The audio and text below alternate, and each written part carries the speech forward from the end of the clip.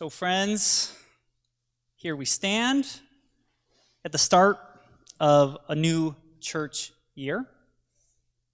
And in the name of starting this new church year in the right way, with a clean slate, with our hearts and minds fixed firmly on what can be, unburdened by what has been, I feel the need today to begin with a bit of a confession. There's something I kind of want to get ahead of before it comes out to public to kind of control the narrative a little bit, lest it becomes a source of embarrassment or disrepute for the members of this congregation.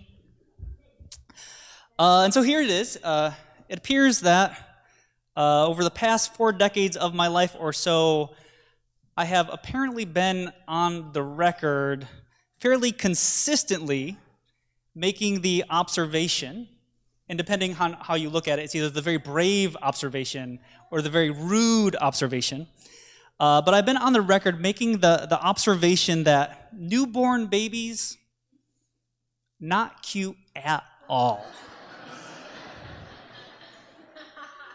In fact, I might, it is not confirmed, but I may have went so far as to say that with their little wrinkly meatball-looking faces, with their eyes crossed because they can't properly focus in on anything yet, and oftentimes with their old man bald-looking heads, I may, just may have said that they're actually kind of funny-looking.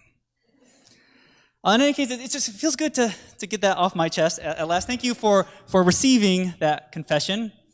But as you might be able to imagine, taking a provocative and forward-thinking stance such as that, it is a bit of a professional liability for a pastor.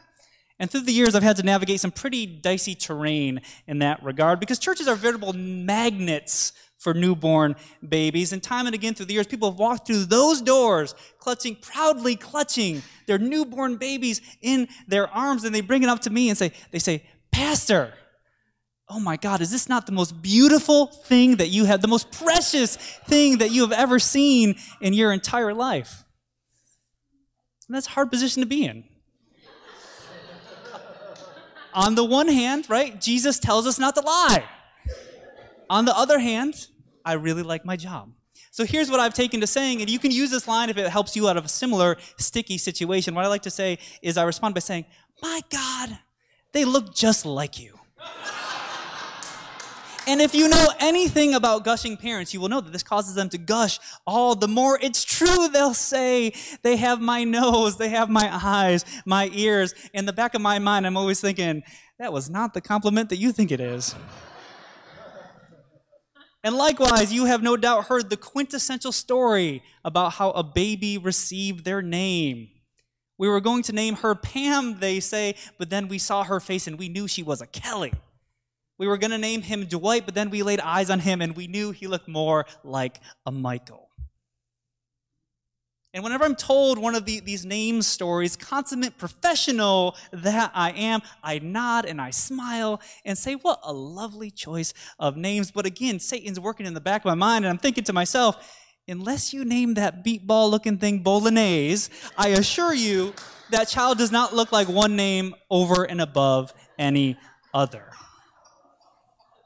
In a spirit of confession, it's good to have this off my chest. Oh friends, but then, a year and a half ago yesterday, I was sitting at my dining room table. My wife was in our back office leading a Zoom group for work, and we got a call from a social worker in Florida who said, if you can get down here in 48 hours, there's a little baby boy about to be born who will be yours to adopt. So we had 2 suitcases. We threw a truly random assortment things in that, and we headed out. On the way down, I called Reverend Wendy, said, I'm probably not going to be in church on Sunday. I'm headed down to Florida. But we hopped in that car, and a day and a half later, we arrived in a NICU in Jacksonville, Florida, and we walked in, and we saw this little baby boy for the very first time. This little baby boy with his wrinkly, meatball-looking face. this little boy with eyes crossed because he couldn't yet properly focus on anything yet. This little boy with this old man looking bald hair. And oh my God, have you ever seen anything so precious in your entire life? And I know we're not biologically related, but we kind of look like each other, don't we? Don't we? It's true. And on that 1,500-mile drive down to Florida, we came up with a list of 3 possible names. That little boy was either going to be named Alexander James, Jeremiah James, or Findley James. And let me tell you, we get in the room, he did not look like an Alexander. No, he did not. He did not look like a Jeremiah, but when we saw that little face, we knew he looked like a Finn, and so Findley James it was. Bolognese wasn't even on the list. So friends, it turns out that there is a very big difference. There is a world of difference between a child and my child. A very big difference, because with a child, there is objectivity there.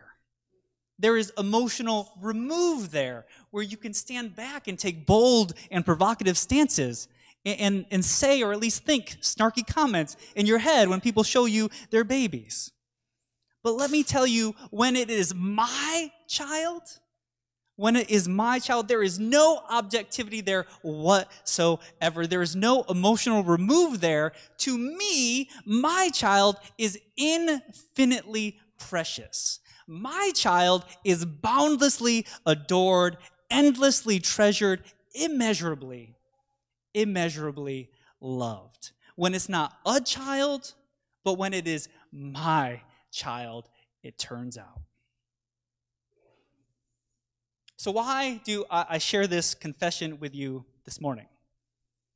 Simply to out myself to you as a huge hypocrite? I suppose that is a lesson you could probably draw from this story, but I will invite you to look away for this morning. But also, and more importantly, I share this story with you because in our reading this morning from chapter 3 of the Gospel of Matthew, we have this story in which Jesus is baptized by his cousin John in the Jordan River. And as Jesus is coming out of those waters after being baptized, the heavens open, the Holy Spirit descends down from above as a dove, and we hear the voice of God declare about Jesus, but also we believe through Jesus about all of humanity, about each and every human being. We hear God declare, "This is my beloved child with whom I am well pleased." This is my beloved child with whom I am well pleased. Now, when this story usually gets talked about, a lot of attention is usually paid to that phrase, beloved child. And that is for good reason. It just kind of sounds nice, does it? Beloved, I'm a beloved child of God. That phrase has a lot of good juju in it, I think. But what's more, this phrase teaches us 2 important things. First, the use of the word child tells us how God relates to humanity. Namely, that God relates to us as a parent unto a child. It is a relationship of care, nurture, and support as we grow and mature in our faith, in life, and really in everything. And then second, the use of the word beloved tells us something about the nature of that parent-child relationship. It's not a harsh or abusive relationship full of rebuke, full of dysfunction, full of harm. Instead, it's a parent-child relationship defined primarily by love. We are God's beloved children. And if you've been kicking around this community for any time at all, you know that we make a lot of hay about this phrase, beloved child. In fact, I defy you to try to escape from one of our worship services without being told that you are a beloved child of God in one form or another. The only way you're getting out that door without hearing that is if you are very hard of hearing and very poor at reading lips. Because we want you to know that you are a beloved child of God, because that is our mission, after all. Loving God, loving people, that is all that we do here at this church. But what I want to suggest to you this morning is that while that phrase, beloved child, is all well and good and nice, where the real power is in this verse, where the real juice is, it's in that little bitty, teeny weeny two-letter word that directly precedes the phrase beloved child, that tiny, unassuming, usually unremarked upon possessive pronoun, my. Because you aren't just a beloved child, says God, you are my beloved child. And as I can personally attest to you, there is a very big difference between the two. Because when God says that you are my child, God says you are mine, what that means is that there is no objectivity there whatsoever. There is no emotional remove there whatsoever. It means that to God, you are infinitely precious. Do you get that? It means that to God, you are boundlessly adored. To God, you are endlessly treasured. To God, you are immeasurably,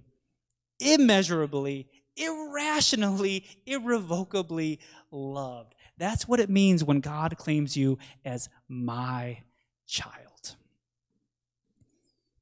And here at the outset of this new church year, I cannot think of a better or more important message for our community. Because that love that has no objectivity, that love that has no emotional remove from us whatsoever, that love is always our foundation and our starting point.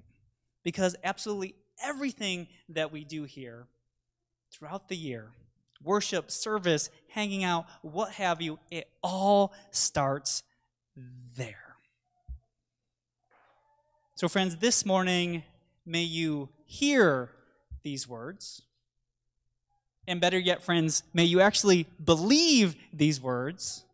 And even better still, may you be comforted, may you be emboldened, may you be encouraged, and ultimately, may you be transformed by these words from God's lips to your ears. You are my beloved child, with whom I am well pleased. Would all of God's children say amen? Amen.